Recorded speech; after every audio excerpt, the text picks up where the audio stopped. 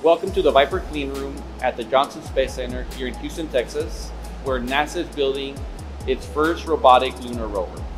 My name is Juan Barragan and I'm in charge of overseeing VIPER vehicle assembly. I lead both strategic and tactical planning. Building a rover is like building the most complicated Lego set. Well over 1,000 parts have to be assembled in the right order with the right procedure.